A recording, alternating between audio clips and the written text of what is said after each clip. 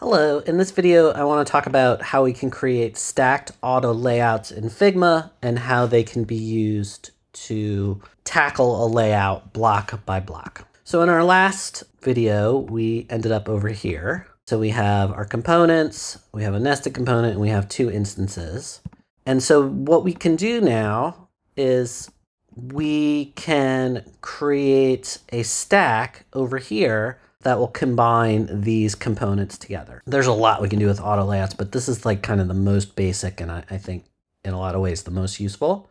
So I'm going to right click all three of these and I'm going to add an auto layout. Okay, so in our auto layout pane over here, we see there's 168 pixels between our elements. And if I do this, now they are stacked one on top of each other.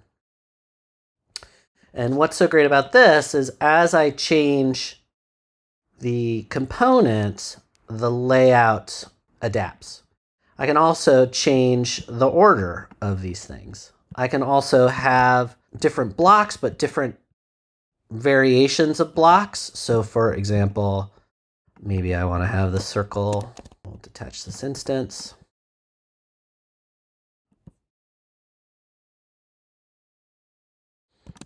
Have it over our content.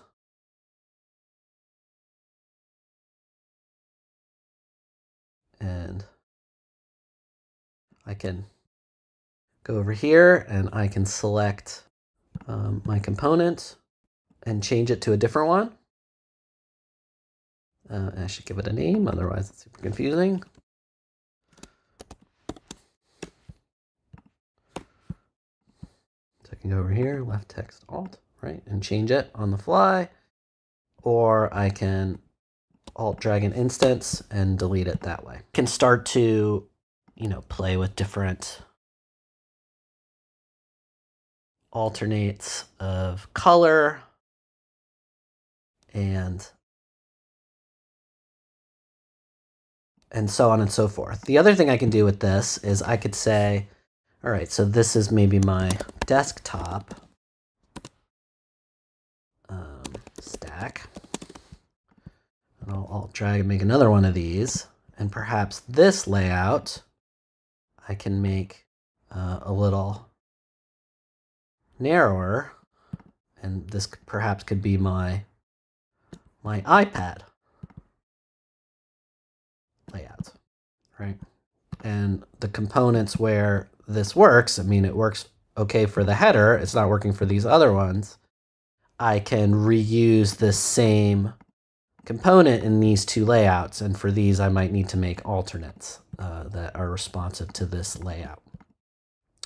So anyway, this stack thing is really, really handy. And doing something like this, where if you change the height, the layout adapts in something like InDesign, is just a nightmare, because anytime you make any change up the page, you have to update all the items. So this is a good way to kind of block out how your site is going to work and think about it modularly.